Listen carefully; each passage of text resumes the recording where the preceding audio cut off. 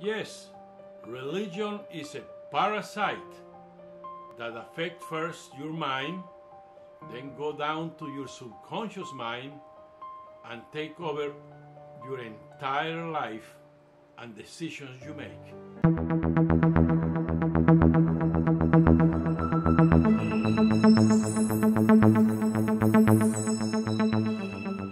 It's a parasite in this three-dimensional level called toxoplasma. This parasite get in the mouse and change the behavior of the mouse and change the behavior of the mouse to have fear of a cat to don't have any fear of the cat. How this works is this parasite, and I'm talking now a three-dimensional parasite in this three-dimensional world that we know. This parasite comes out of the feces of the cat and infect the mice, and the mice, instead of being afraid of a cat, start getting attracted to a cat.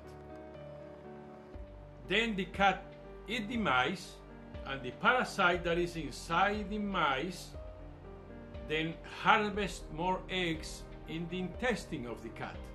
And that's how the parasite keep growing and reproducing. You don't believe me, just search it. It's called toxoplasma. And that is a three-dimensional parasite. But it's other kind of parasites. Astral parasites. Parasites in another dimensions that your five limited senses cannot see or hear or detect. And religion is one of these parasites. This parasite of religion is a very intelligent, created by these very intelligent beings to control humans, and this parasite get first in the brain, then go down to the subconscious mind and take completely possession of that person. This parasite is as terrible as this three-dimensional parasite that affect the mice. And I'm going to tell you, humans has committed the most horrendous crimes against another humans infected by this parasite called religion. Christianity and all these Abrahamic religions, they had done horrible things in the name of God. They had done things that they will never have done if they was not infected by that astral parasite. They have burned people alive. They have done horrendous things, and they don't feel any remorse because they are infected by that astral parasite. They have done things that if they was in their five senses normal, they will never do. But infected by this religious parasite, this astral parasite, they had done things that we could not even imagine. And they are still doing it up to date. You know, these preachers that they infecting other ones with this parasite, they are stealing millions of dollars out of people, and they don't feel any guilt. You think they feel bad? They don't. They go back home, sleep in their multi-million-dollar house like a baby. They don't feel nothing because they have the infection too, and they transmitting the infection to other people.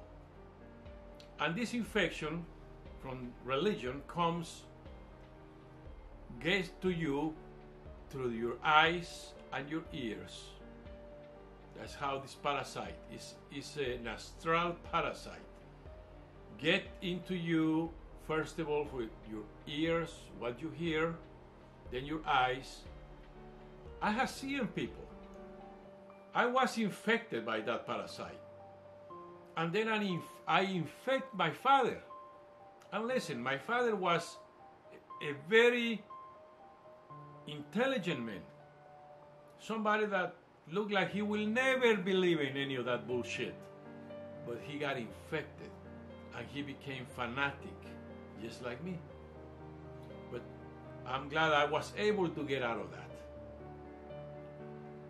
And I'm telling you today, you or somebody you know is infected with this parasite called religion. Make people fanatic. They stop thinking logically, and they will go to extremes. It's very dangerous, and it's mental. It's a lot of physical sickness, cancer, diabetes, and many other ones. What is another sickness? Mental. A lot of millions of people suffer of depression. That is not physical, that is an astral problem. And this religion is the same. These religions are astral parasites. And up to today, all they worry is about heart problems, lung problems, cancer problems, but people with major depression and major psychological problems, they have never paid that much attention to it. I'm glad lately they start doing that. But they are astral parasites. And you, if you can see it like I do, you need to do something about it. We need to work together to stop this astral parasite from keeping humanity infection. And it's destroying humans to the point that will eradicate humanity from the earth. Let's work together to heal other people that are in this moment infected with this religious parasite.